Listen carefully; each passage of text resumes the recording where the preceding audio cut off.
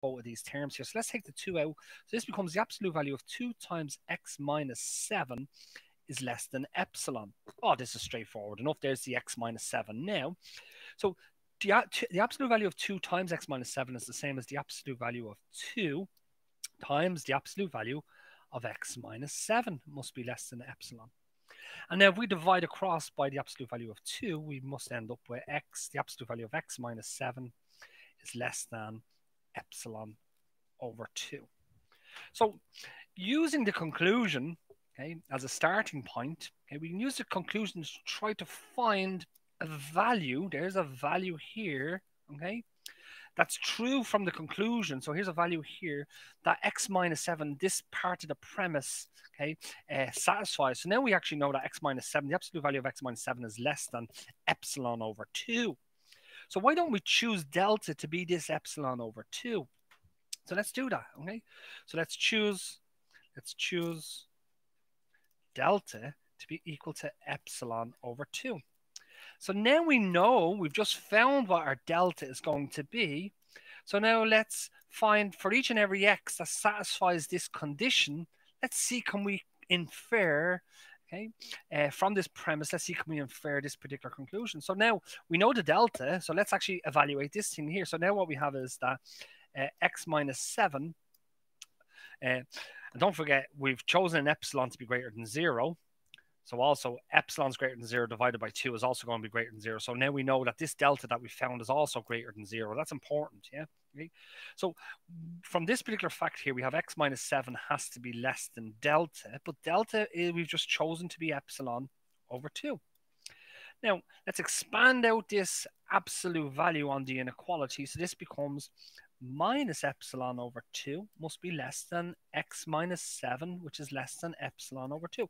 That's exactly what this absolute inequality here is saying to us. Let's multiply across all terms here by positive 2. So this becomes minus epsilon is less than 2 times x minus 7, which is less than epsilon. Right? Let's multiply out the brackets here. So this gives us minus epsilon is less than 2x minus 14, which is less than epsilon. Voila, what have we got?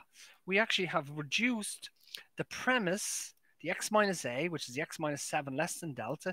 We've actually reduced it now, okay, down to this fact here. What's this telling us? This is telling us that the absolute value of 2x minus 14 is less than epsilon. So if we choose a delta to be epsilon over 2, and we work off the premise with this particular condition, okay, what we end up with is this conclusion, okay, which is exactly what we need, okay, which is what we've just shown here is that this represents x minus a is less than delta, and we've gone through what we've deduced from this is this fact here, which is that f of x, because f2x is f of x minus L, is less than epsilon, which is exactly what we needed to do. We needed to go from here all the way down to arrive at this particular fact here. Okay, so guys, once again, this was another. Well, I suppose this actually from a playlist perspective, I suppose this was the first limit to evaluate in this particular playlist. But the key point here is that we take the definition of our limit. Okay? We have our definition of our limit in general form. Okay? We substitute into that definition of the limit that all the values within the limit, the function, the limit, and where x is tending to, the a value. Okay, we substitute them into this definition. And then really what we need to do is we need to try to find a delta, okay, that when we evaluate the premise, we end up with the conclusion. Now, the real question always is, how the hell do we find this particular delta? Well, let's just inspect the conclusion, because the conclusion, okay, has x's in it, okay, and has our epsilon. Yeah, so what we need to do is we inspect the conclusion, and by inspecting the conclusion we arrive at a value. Okay, our premise is less than this epsilon over 2. So why don't we now choose that as our delta? So what we do is actually we use the conclusion and we work backwards to find the delta. Okay, once we have the delta, then we proceed to evaluate the implication by starting with the premise and showing that we can deduce from the premise the actual conclusion. Okay, guys, once again, this is Jonathan Lambert with Maths and Stats.